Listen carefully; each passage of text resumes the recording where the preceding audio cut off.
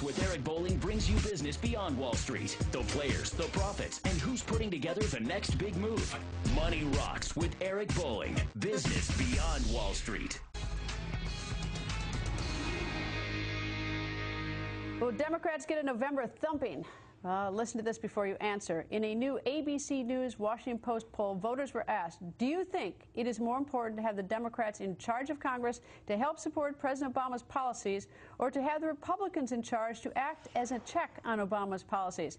51% want the Republicans in charge, 43% want the Democrats, 6% have no opinion. Joining us live is Rick Klein. He's the senior Washington editor of ABC World News. What do you make of this poll? Well, what's interesting about that is if you drill down on the numbers, people aren't sold on the Republicans. It's not like they like what the Republicans are going to do for them. In fact, on a lot of the issues, they still prefer President Obama and the Democrats, but they do buy into this argument about checks and balances, about balancing out what President Obama is doing, and they're likely to throw their lot with the Republicans or say that they're going to do that, even though they're not thrilled with the Republicans in general. Is there a way to know what drives this? I mean, it could be one thing that could be driven, like they may not like health care, or they may not like the ballot, or what may drive them is simply they don't like concentrated power. Yeah, I think that's one thing. And there's two other things that I'd point to. One is independence. That was a big strength for President Obama in the campaign, and they have soured on him. They have really gone south and are no longer supporting him in anything like the numbers that they did during the election. The other is the economy, and we saw a drop just month to month in people's approval of how President Obama is handling the economy. A sense of spending going out of control, unemployment still very, very high, and the sense of the president not being in front of this, not addressing it as fully as people would like. People seem to have switched their opinion just in the last couple of weeks over that. Is there any way to know? I mean, it says here 51% want Republicans in charge, which if a month ago it was at 30%, then I would say, oh my God, at 51%, that's a big deal. If it were 49.5% a month ago, I'd think like, well, this could just be a margin of error.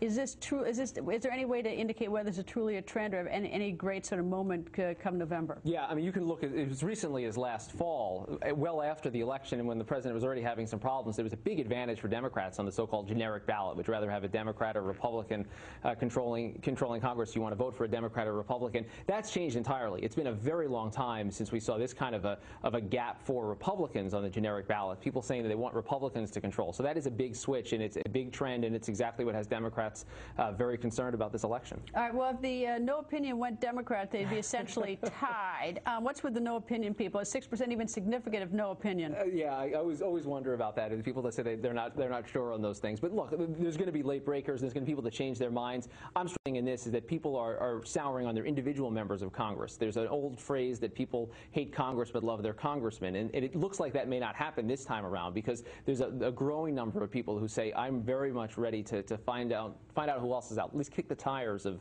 other candidates. And now Robert Gibbs, the President's press secretary, on Sunday, Meet the Press, basically he sort of said, well, you know, it could easily be that the House could go Republican, and then you have Steny Hoyer and Congressman Van Hollen today saying no, because I assume there's fundraising problems when the press secretary does that. But to what extent was that like driving a stake in the heart of the Democrats on Capitol Hill when he said that? Yeah, Democrats on the Hill don't like to hear things like that. Were they mad though? I mean, it's like, are they enraged at this one, or they think that are they going to call up the White House on this one? Well, they know what the White House was doing there, and they realize where it's coming from. It's an acknowledgement. It's a fact. Robert Gibbs was just stating a pure fact that there are enough seats in play for there to potentially have the Congress in balance. But that's not something you typically hear from the White House press secretary. So I think you're right. It's about motivating the base. Basically, rather than running in place, Democrats realize they need to run scared. Does that motivate? Because I would think that would be so uninspiring. I mean, if someone says to me, "Oh well, we're losing. This is really going to be bad. This is going to be bleak. You know, I want to head for the hills. I don't feel inspired to go out and rally the troops." Well, I think if you let people know the stakes of this, that's something that the White House wants to telegraph. They've talked over and over again about this needing to be a choice election as opposed to a referendum. You see that in the numbers as well. If this is a choice, then Democrats have a chance. If this is a referendum and people say yes or no to the party in power, we see in these numbers in many other places, it's not going to be good for them. But that's not the strategy. I mean, that may be the strategy of the White House to sort of tell everyone what's at stake here. But when you have Capitol Hill saying just the opposite. No, it's not going to happen. So it doesn't sound like they're on the same page in terms of strategy, and they are the same party, and they both have the same goal. Well, the White House doesn't think it's going to happen either. They're saying that at least the math is there to make it possible. So on one level, I think it's truth-telling. On the other level, it's about basically scaring people into realizing what's going on here. I think from the Hill perspective, from a lot of Democrats on the Hill say it's not a helpful message from the White House. They'd rather not hear that because they think it actually fuels the other side. If the Republicans believe they have a chance, that really does motivate their base. Are the Democrats worried? Oh, yeah. Terrified or just slightly worried? One thing I think is different this time around than in 1994 is Democrats have been worried for a long time. They have seen this coming. They've done everything they possibly can to build the bulwarks and to try to hold this on. All right, Rick, thank you. Thanks, Greta.